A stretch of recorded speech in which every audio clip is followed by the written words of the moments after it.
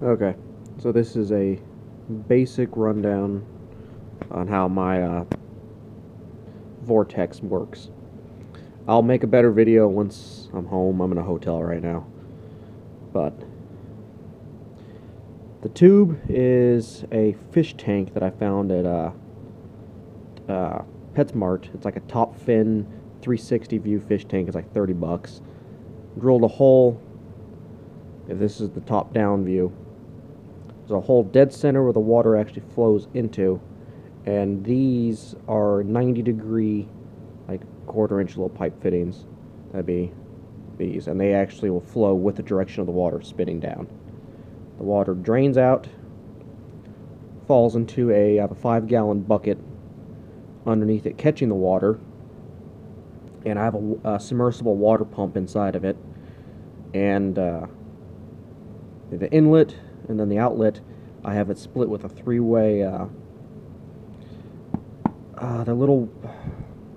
They're air fittings. They're three-way splitters for like air tools. They're like $7 at Home Depot or Lowe's or anything like that. They're in the air fitting section, but it's like $7. That's $30 for the tank, and it's like dollar something for the little 90-degree plastic valves, and a couple bucks for a quarter-inch vinyl tubing.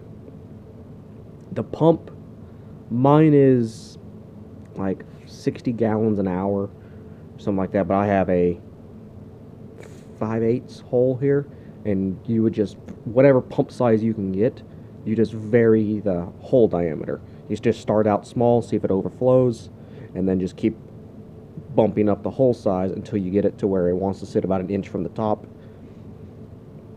One thing will make a difference is the height from here to the pump height makes it, or technically be here, the lift height. I found that out the first time making it, that the farther and farther these open apart, the harder and harder that pump has to push against gravity up. So if you get everything set, like the one video is sitting on trash cans, and I have a little grommet inside of it because my pump couldn't fill it up. As soon as I put it into my nightstand, I overflowed it in my house the first time I turned it on. And I popped it back out, did checking on it, and kind of thought about it, and he goes, it has to lift the water 3 feet less now. Also, the level here, if it's not level on the table, the vortex will start shifting off of the hole and won't drain as fast. So you'll start, if it's not like nice and level with a torpedo, it will drain different, which I found that out too, pissing me off trying to set it. So it has to be level, and you need to test it on the appropriate height here. And this, you can see it in the video I uploaded. That's not really needed, but since it was going next to my bed, water was free falling onto this right here, and it was making a lot of noise. So I made a water muffler. I put a 2-inch piece of tube in there and packed it full of drinking straws and submerged this into the water all the way down here. And what it did, all the hoses, the water drug on it just because of surface tension, slowed the water down, and to where it almost was silent of the free fall. All I could hear was a nice vortexy sound here, which I can deal with it.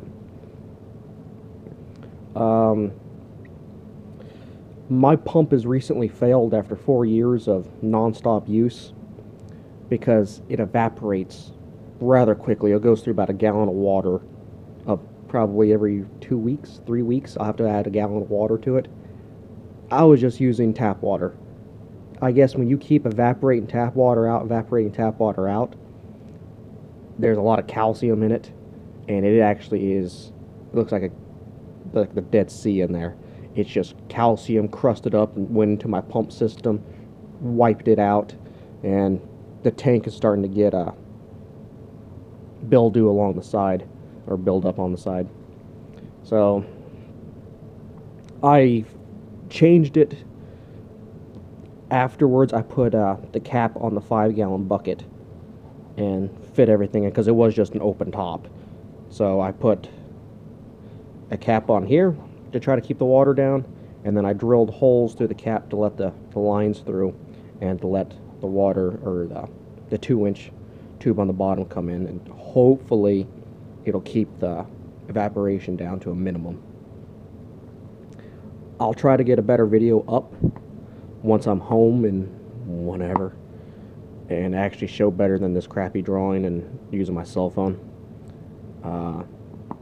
So yeah, I'll try to get another one up.